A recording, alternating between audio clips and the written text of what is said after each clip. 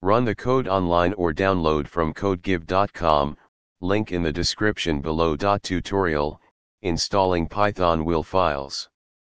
In Python, a will is a build package format for Python that can contain all the files needed for a Python package.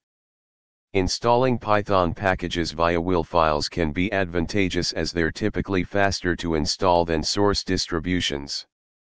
In this tutorial, we'll go through the process of installing will files in Python. Step 1. Download the will file. First, you need to obtain the will file you want to install.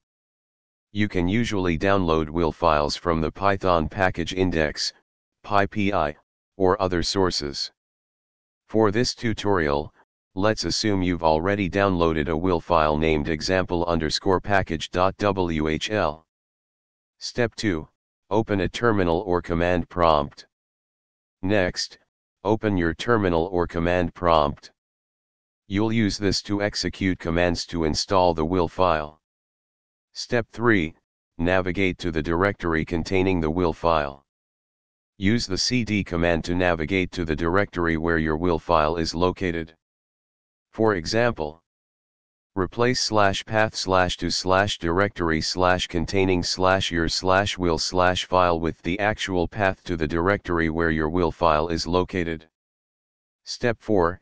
Install the will file. To install the will file, you'll use the pip command, which is Python's package installer. Run the following command. Replace example_package.whl with the actual name of your will file. Step 5. Verify the installation. Once the installation process completes, you can verify that the package has been installed correctly. You can do this by importing the package in a Python script or in a Python interpreter session. For example, if no error occurs, it means the package was successfully installed. Code example. Here's a step-by-step demonstration of how to install a hypothetical example_package using its will file. That's it. You've successfully installed a Python package using a will file.